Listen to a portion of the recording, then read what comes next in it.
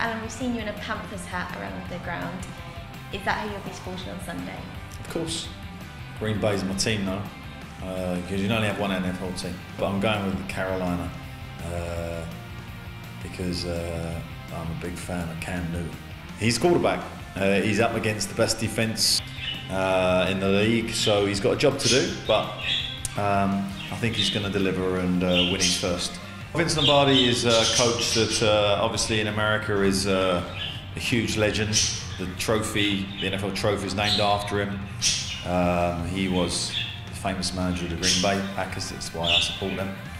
And he was just inspirational, and in any level of sport, you can't help but recognise the magnetic nature of his personality that made him such a successful coach.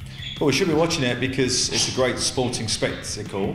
The halftime show is an event in itself that you probably wouldn't see anywhere else. It's a great game. For us, the English and the British, probably too many adverts, too many breaks. But it's American TV, so you have to kind of get past that. All my boys will be watching it. They love it as well, and it's sport at the highest level. And the athleticism of the players is extraordinary, really. And it's a bit like the Premier League, the best product, sporting products, fantastic athletes they have. Different game to football, so different type of athletes too. I